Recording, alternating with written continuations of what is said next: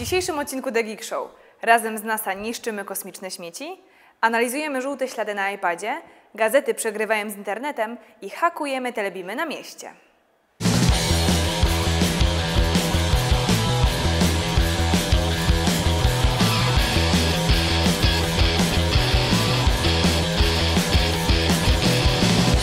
Paweł. Czy słyszysz, już nagrywasz, czy nie?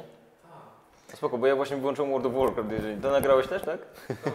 Jest to strasznie, w ogóle, jak musiałem powiedzieć, chłopaki z Webshake, ten WebTalks, macie tu strasznie wolny net i granie w World of Warcraft jest torturą. W 5 minut wczytywało mi się Silver Moon, po czym mi się wczytało, to nie było ludzi wokół. I nagle dopiero się zaczęli pojawiać. To było jakieś bez sensu zupełnie. No ja pierwszy raz w życiu chciałem zobaczyć World of Warcraft i moje doświadczenia z tej gry są kiepskie. Nie będę więcej grał. No właśnie, wszystko przez wasz internet. Dobra. Jedziemy z 30 odcinkiem. Ja jestem przeziębiony masakrycznie, w związku z tym będę mówił bardzo cicho i potem Piotrek będzie podnosił poziomy. A Paweł się drze jak zwykle, więc będzie mówił głośno. Dzień dobry. Aha, Paweł Nowak. Czy my zaczynamy już? Zaczęliśmy tak, już? Witamy tak. w 30 odcinku The Geek Show. Ewelina jest za nami, czy była przed nami? Zanim powiedzieliśmy. Ja chciałem na początku powiedzieć, że obciąłem się. I nie masz czapki, o dziwo, chociaż według mnie powinieneś mieć, no ale okej. To jest twoja subiektywna opinia, że nie powinieneś. Wiesz co, ale najciekawsze jest to, że tak jak mówiłem, powiedziałem tam pani, że ja nie chcę kosmetyków na włosy. Nie udało się. I wyszedłem z brylantyną na włosach w ogóle. No. Potem wróciłem do domu i pierwsze co zrobiłem, to umyłem głowę, bo mi tak świeciły włosy. Mnie na Facebooku ktoś pytał, czy... Twój brat zdaje się pytał mnie, czy opieprzyłem tą babkę, jak mnie zaraz tego obcięła, czy wyszedłem potulnie i dopiero w odcinku ją dopiero w internecie. Taki typowy hejter. Najpierw w niej wszystko, no dziękuję, dobrze, wrócę za tydzień, po czym potem w internecie no dokładnie, ale zaskarżę cię, suko. Ale... Ja po prostu, ona mi nałożyła to i ja pierwsze co zrobiłem, to wybiegłem i poszedłem umyć włosy, nie? To jest pierwsza rzecz. Wbiegłeś do szafy, wybiegłeś z szafy, to jest ten motyw, tak? Tak, zacząłem się butem, a to dopiero zauważyłem później. Jesteśmy z The Geek Show, nie rozumiemy takich zasad. No dobra, słuchajcie, mamy do Was przygotowane kilka tematów. Przede wszystkim chcielibyśmy powiedzieć, że była... Tak, mam wycięte, weź przestań patrzeć, proszę Cię. Chciałbym przede wszystkim powiedzieć, że wszyscy jednoczymy się z Japończykami i z Japonią oczywiście. O, Paweł się na przykład jednoczy w tym momencie. Powinno Cię zalać teraz. W każdym razie nie tylko my się Katana harakiri! Nie tylko my się jednoczymy z Japończykami, którzy w tym momencie pływają, ale także New York Times, który przygotował, chyba nie jako pierwszy, ale my mamy link do niego, więc będziemy mówić, że pierwszy. Natomiast New York Times przygotował bardzo fajne zdjęcia z przed i po Japonii. Kliknijcie sobie w link tutaj poniżej. Jak już będziecie na tej stronie, to zobaczcie, tam jest taki suwaczek na środku i nie można przesuwać. Zanim się zorientowałem, że o to chodzi, to trochę mi minęło. I tym suwaczkiem możecie sobie odsłonić albo zasłonić jedno zdjęcie i zobaczyć dokładnie to samo miejsce zrobione z satelity przed i po oczywiście fali tsunami. Po największej imprezie, która była ostatnio w Japonii, wszyscy są zalani. Naprawdę dobre party, słyszałem. I coś jeszcze? Tak, i jeszcze Google, które przygotowało... Google? To tak robią ci Japończycy, tak? Google, które przygotowało w Google Earth, powinniście kojarzyć, przygotowali animację, w jaki sposób to trzęsienie przebiegało, czyli gdzie było epicentrum, jak się rozchodziła fala tsunami. I to wszystko możecie zobaczyć w linku, który z kolei jest tutaj. A słyszałeś, że w ogóle przez to tsunami się oś Ziemi przesunęła znowu? Tak, o 10 Bo już raz się przesunęła oś Ziemi, jak było w Indiach to tsunami i potem przez to były zmiany klimatyczne. Takie nie jakieś szczególne, ale na zasadzie trochę lodowców się stopiło. U nas się trochę klimat zimy się trochę od tego czasu załagodził, no i to trochę były jakieś zmiany. Nie wiem teraz w którą stronę, bo jeżeli dalej w tym kierunku, to jeszcze kilka tsunami i będziemy mieć śródziemnomorski klimat. I Gdańsk będzie pod wodą wtedy. Tak, i będzie w ogóle zabawnie. Ludzie będą wchodzić. Wiesz co, ale za to nie będzie zimy. Ja mogę poświęcić Gdańsk. Jeżeli oglądasz ktoś z Gdańska, sorry, mogę poświęcić Gdańsk. A wracając do tego smutnego tematu, to wiele firm oczywiście się przyłączyło do całej akcji i między innymi przyłączyły się nasze dwie ulubione firmy, czyli Microsoft, ja jestem fanem Microsoft. W tej kolejności. I Apple, to znaczy ja jestem fanem Apple, Paweł jest fanem Microsoft. Ja jestem Secret Balmer Lover, nie wiem czy widziałeś mój opis na Facebooku. Tak. No. Więc i zrobili to w dwa kompletnie inne sposoby. Tak jak potrafią najlepiej. I to jest tak.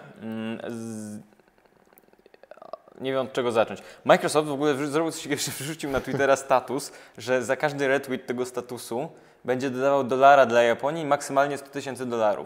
i w tym momencie zalała ich po prostu fala krytyki, że starają się promować swoje konto na Twitterze przez tą katastrofę i każą retweetować ludziom i w ogóle wykorzystują wszystko do promocji, ludzie tam po prostu zaczęli po nich jechać. W końcu oni powiedzieli, że nie, to w sumie źle nas zrozumieliście, my zapłacimy te 100 tysięcy niezależnie od tego, nie? To i w sumie się trochę z tego wycofali, powiedzieli, że sorry, przeprosili za ten, więc jakoś tak ucichło. Z drugiej strony Apple zrobiło coś innego, czyli jak wejdziecie sobie do iTunes, to możecie tam znaleźć taką specjalną podstronę, na której można wpłacać kasę dla Japonii już ze swojego konta iTunes. Czyli takie masz przyciski jak kupowanie piosenek, $5, 10, tam 25, 50, $200 chyba jest najwięcej, jednym kliknięciem. Czyli tak naprawdę Apple nic nie daje od siebie, tak naprawdę jakby nie patrzeć. Oprócz tego, że te pieniądze pewnie normalnie byłyby przeznaczone na zakupy w sklepie, tak? No być może, ale jeżeli ktoś ma kartę, to po prostu ułatwiają no dobra. A nie pojawiła się krytyka, że oni promują iTunes?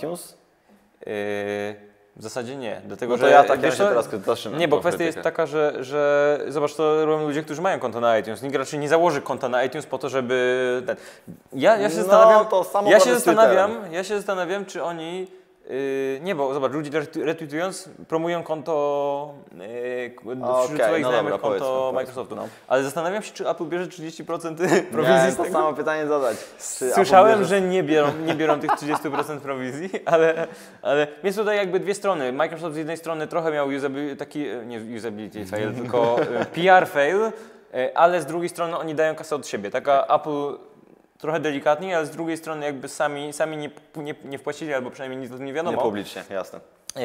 Ale za to zrobili to jakby tak sympatycznie. Chociaż zdarzały się takie sytuacje, pamiętasz jak była ta akcja z górnikami w Chile, tak? To było coś tam, to potem wszyscy ci górnicy na przykład dostali iPody Touch od Steve'a Jobsa, nie wiem czy słyszałeś. Nie osobiście od Steve'a Jobsa. Ale ostatnio czytałem właśnie o tej historii, że w ogóle jakaś fenomenalna akcja. W każdym razie, ciekaw jestem tylko, czy Japonia musi podpisać ten agreement, SDK agreement, żeby te pieniądze otrzymać na swoje konto w PayPalu. W każdym razie, zmieniając delikatnie temat, i przenosząc się z Ziemi, i to dosłownie z Ziemi, która się rusza do kosmosu.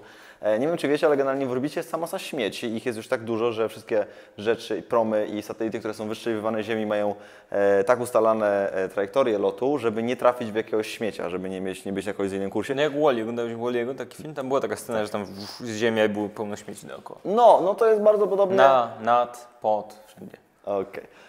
I NASA przygotowują i już mają w tym momencie zrobiony w swoich laboratoriach laser, który jest w stanie zdezintegrować te śmieci. To jest prawie jak lightsaber, tylko na sterydach. Nie, ja myślę, że to nie jest laser, że to jest księżyc albo stacja kosmiczna nawet. Myślisz? Tak, myślę, że to jest coś wygląda jak Gwiazda Śmierci i to będzie, a potem już od niszczenia planet tylko krok już. Nie, od niszczenia śmieci tylko krok. Zobacz, niszczenie śmieci do niszczenia planet to już jest tylko jeden krok, a wtedy już imperator, rozwiązujemy Senat i Alderaan znika. Zobaczmy w takim razie, kto rządzi NASA, ponieważ to prawdopodobnie będzie właśnie człowiek, który się ubierze w czarny płaszcz i będzie latał po kosmosie. Z hełmem na głowie? Dokładnie. Dobra, jedziemy i wracamy z potem będziemy. Dzisiejsze pytanie od widza. Mam bezprzewodową myszkę i producent zaleca używanie baterii, a nie akumulatorków do jej zasilania. Wydaje mi się to trochę dziwne, bo mało ekologiczne. Co myślicie? Producenci czasem mają takie nieproekologiczne zapędy, choć wydaje nam się to raczej błędem aniżeli celowym działaniem. Zwykłe paluszki AA mają szansę być nieco lżejsze, więc są lepszym wyborem do zdalnie sterowanych pojazdów lub robotów Lego, ale do myszki, klawiatur czy innego sprzętu stacjonarnego akumulatorki będą zdecydowanie lepszym rozwiązaniem. Pamiętajcie także, żeby zużytych baterii nie wyrzucać do kosza na śmieci, tylko do specjalnych pojemników dostępnych w większości dużych sklepów z elektroniką czy w supermarketach. Słuchaj, to co powiedziała Ewelina było niewątpliwie bardzo ciekawe. Oczywiście. Ewelina, jeżeli powiesz coś, co jest nieciekawe, to ja ręczę jakby życiem za to, że będzie ciekawe. To teraz poważniejsze tematy, problemy z dostępnością naszego bardzo gadżetu. Poważne tematy. iPada, tylko nie tego, tylko tego drugiego iPada. Nie wiem, czy śledzisz sytuację? Śledzę, to jest tak, zauważyłem. Na wschodnim wybrzeżu Stanów bardzo szybko skończyły się te iPady, w ciągu chyba drugiego dnia już nigdzie nie można było w zasadzie kupić. Pierwszego? Piotrek był Sevi i nie mógł mówi, że kupić. pierwszego, Sevi nie mógł kupić, niestety siedział w kolejce, w końcu kupił sobie Vajo. Tak słyszałem. Po czym zatrzymali go w Niemczech i dawali mu jeszcze nie wrócił złotych. z tych Niemiec, bo go zamknęli, ale to nieważne. Jest w takim... Sevi 2 jest z nami dzisiaj. Jest w bazie Guantanamo, zamknięty w tej chwili za przewóz nielegalny laptopa, ale nieważne.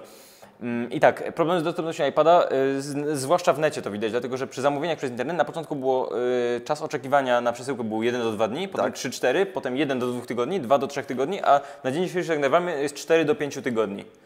Co ciekawe, za mniej więcej 10 dni od tego czasu, kiedy nagrywamy, jest premiera... Jaka? Europejska. Nie, nawet nie europejska, bo w kilku krajach już jest. Ten drugi druga fala krajów. Co ciekawe, w zeszłym roku, jeżeli pamiętacie, znów wracamy do Japonii. Jeżeli pamiętacie zeszły rok, to problemy z dostępnością iPadów wpłynęły na przesunięcie o miesiąc premiery międzynarodowej, więc boję się, że będzie też troszkę tak samo, bo skoro 4 do 5 tygodni już przesunięcie jest w Stanach, no to u nas jakoś tego nie widzę za bardzo. Od następnego odcinka. Nie, słuchaj, dzisiaj nie robiliśmy sobie jaj z WebTalks? Prawie. W ogóle.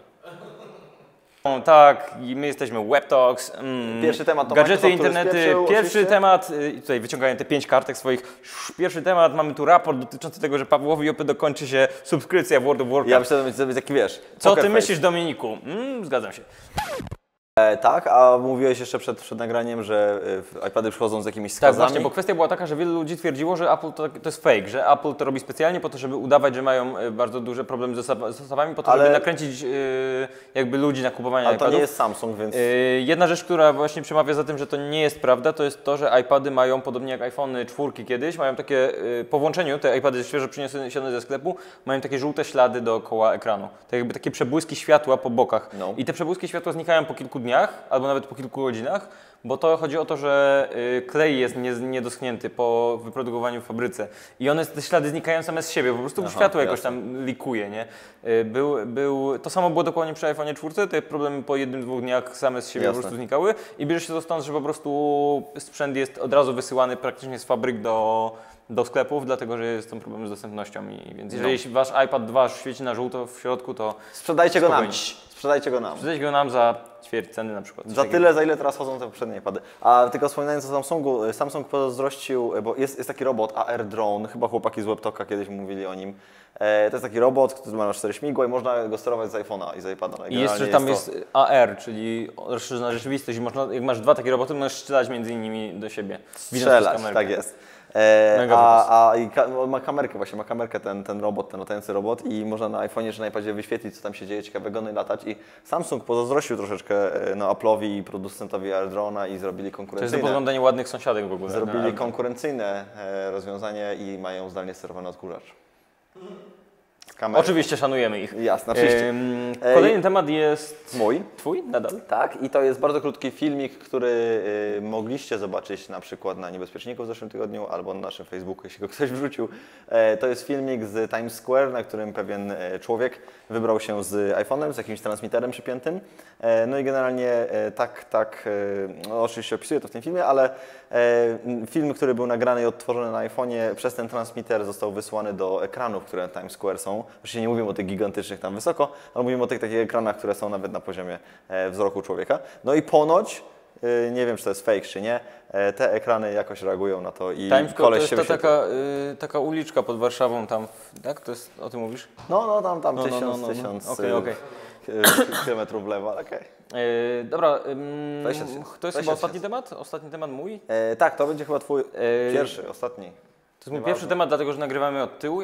Nie wiem, czy zauważyliście też, że my nagrywamy odcinki w odwrotnej kolejności, zaczynamy od końca i tak naprawdę cały czas mówimy tyłem, dlatego tak dziwnie wyglądamy. Nie zorientowaliście się? No to wiesz, jak ciężko powiedzieć, spróbujcie powiedzieć coś od tyłu, tak żeby potem obrócone o 180 stopni, albo nawet 360, albo 725 na przykład brzmiało sensownie. Na przykład.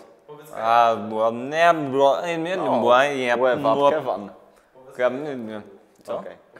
Kajak. Dobra, jedziesz z tym tematem? Kajak, dobra. Nie słuchałem cię, przepraszam. Engadget się kończy. Dziękuję. Engadget, tak. Ostatni zamyka światło i tak dalej. Sunset. To jest tak.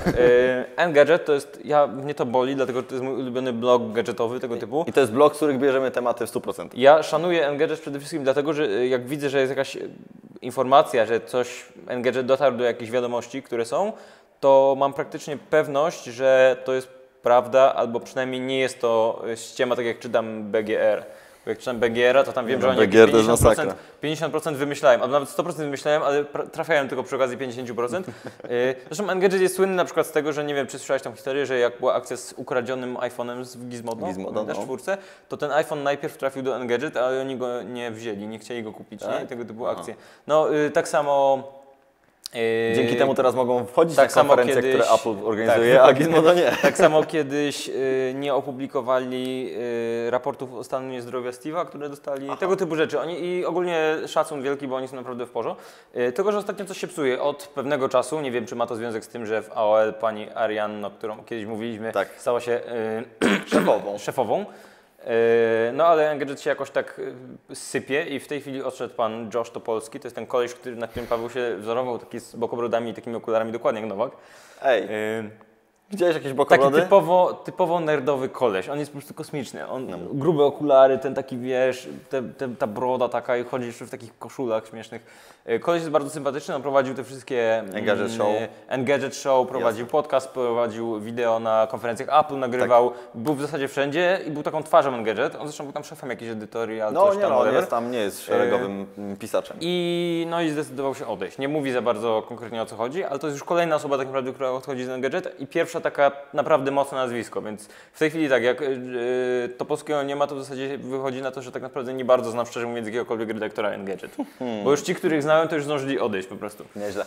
Więc zobaczymy, jak to wpłynie. Ciekaw jestem, bo może założą coś nowego, dlatego że jest jeden gość, który kiedyś pracował w Engadget, a potem odszedł i założył ten gdgt.com, czyli gadget.com. Gadget.com, jasne. I to jest bardzo fajny serwis. Może Topolski też założy coś fajnego. A być może Topolski przejdzie na przykład do Spiders. Albo... Nie, raczej Spiders... Nie. I kończąc na tej Geek nocie, kończymy The Geek Show, odcinek 30. Specjalnie dla Was 30 razy Paweł Pydo, Paweł Nowak, Piotr Seweryn, oczywiście Kamil Janik, bo Piotr jest, tak jak mówiliśmy, w Monachium, Ewelina i jeszcze cała reszta Webshake jest także z nami. Dziękuję bardzo za oglądanie, zapraszamy Was serdecznie na Facebooka, gdzie możecie zawsze poczytać coś ciekawego, a najczęściej głupiego, co tam rzucamy, więc you know, right?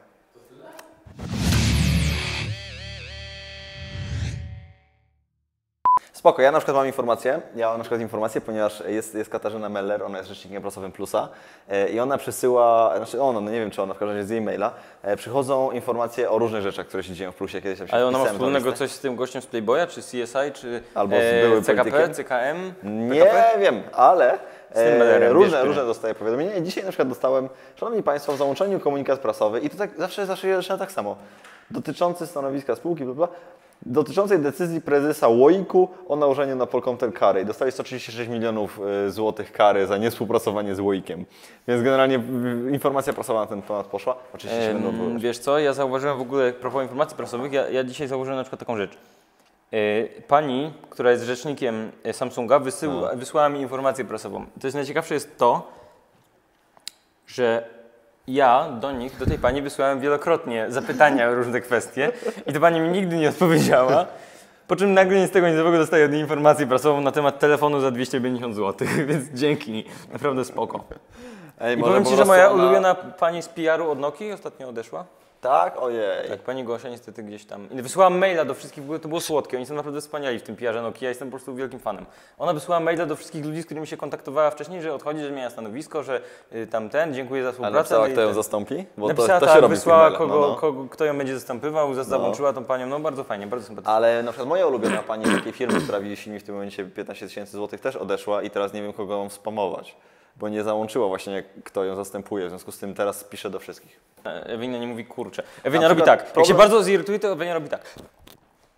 Przez chwilę się nie może powstrzymać, w końcu mówi jasny gwint, na przykład, albo coś takiego. Albo, ale my mamy kurczę, chłopaki! Problem mamy z Eweliną, bo my zawsze dajemy jej jakieś tam, czasem jej przygotowujemy jakieś mniej więcej zarys, prawda, ona resztę wymyśla sama, ale generalnie przygotowujemy jej w zarys tego, co mam powiedzieć i najczęściej się sami hejtujemy, na przykład na zasadzie Paweł to baran i nie wiadomo który, albo b***c, prawda, to już wiadomo który.